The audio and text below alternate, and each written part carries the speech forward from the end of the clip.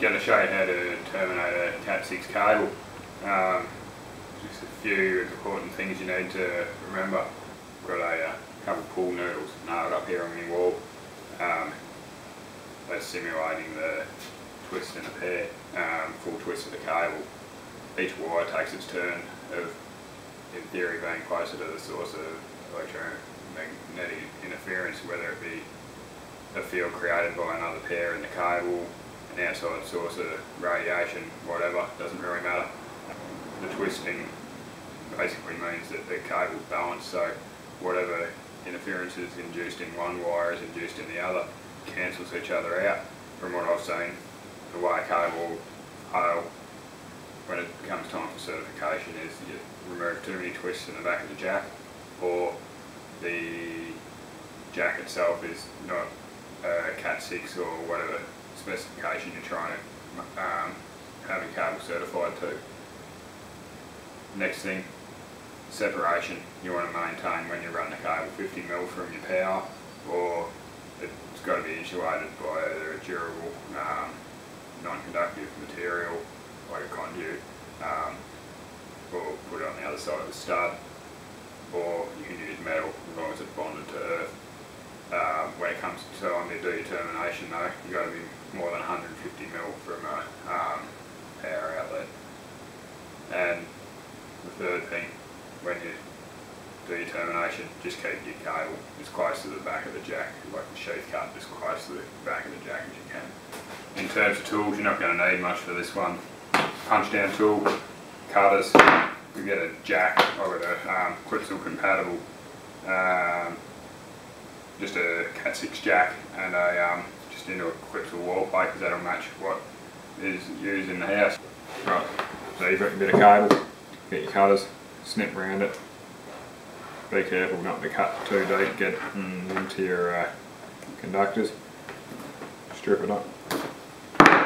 Just check you haven't hit any of your conductors around there. Yeah, there's a bit of cord in there that you can use to strip the wire back if you have hit one. Get rid of that if you haven't.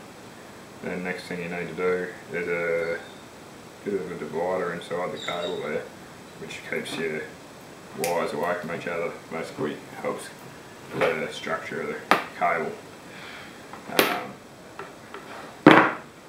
One end of your cable will terminate easier than the other. You've got in the back of the jack, it'll say in there an A and a B type termination. Use the A.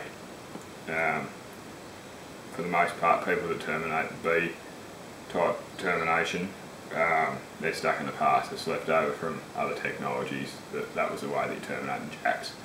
The only time you'd use an A and a B is if you're making a patch cord that's a crossover cable, but if you're making a patch cord, you're wasting your time as well. You can buy them so cheap online that it's not worth your time and effort. By the time you pay for materials and your time to make the cord, just go buy one. Next thing, don't use patch cords in your wall, and don't use them through connectors in your wall plates. If you're doing that, you're not gonna, it's just a waste of time as well. It's not hard to do this, just do it. Righto. You only want to have about 40mm, otherwise you'll be spending all day undoing your twists. Lay your wire out, sort of start at one end, get it done down there, and move on to the next, but make sure you're maintaining your twists. Yeah.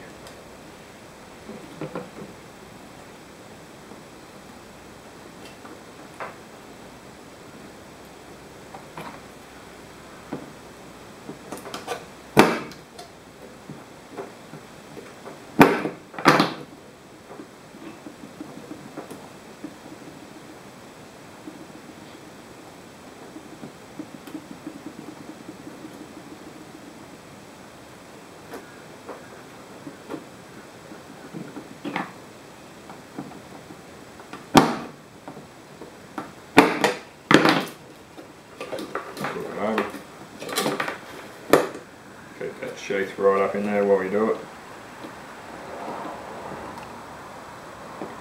Keep your twists in there as tight as you can as well. Terminate that off.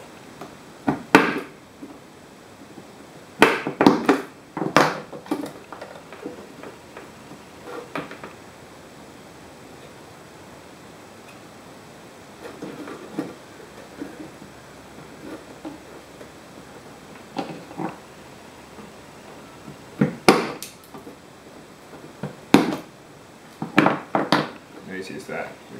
These jacks, they come with a little stuffer block there. You can use that to terminate your wires, but I wouldn't do that just because the tool is cheap and you're going to get a better termination, so just go buy the tool. Might get a tool for 15 bucks. Why would you waste your time doing this and have a possibility of getting bad terminations? Bang, clip it in, done, shake a little bit of wire out on the floor, stick it on the wall.